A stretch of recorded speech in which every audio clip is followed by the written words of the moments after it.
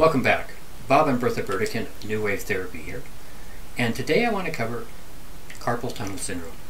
And it's a problem a lot of people have. They do a lot of computer work, a lot of repetitious things with your hands, work in a situation where you're doing the same thing over and over again. Carpenters, typists, all of these type of people that are constantly using their hands, basically in the same movements over and over again. It basically starts on the back of the hand, and it starts down in here. You'll feel an indentation right there. That's the first position that you want to use the light on. Second position is a little more over than halfway, right in this area here. In the wrist area, just below the wrist. Then you'll come up to this area here. You'll kind of feel a slight indentation right about there. Bring the light into there. And then the fourth position on the hand, get a little more twist there, right in that web area of the hand, right there on this side. Now after this is all you do to the hand, but it definitely affects a lot of the area in the neck and through the shoulder.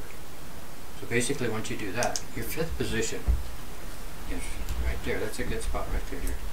It's right below the hairline. It's right in there. You'll feel that indentation, that separation between the muscles. Start there. And then you will come down to this point right here where it's just starting to kind of the depth of the valley there. Right there.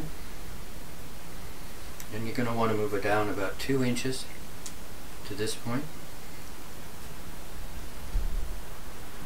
And then you're going to move just above the shoulder. There's an indentation right there at the shoulder. You want to use that right there. And again, it depends on the situation, the amount of time.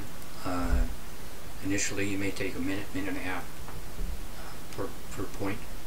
And you want to do both sides. And even if it's just a situation where they have problems in one hand, you're going to start getting problems in the other hand strictly because it's just the other's going to take more stress and going to start having the same problem.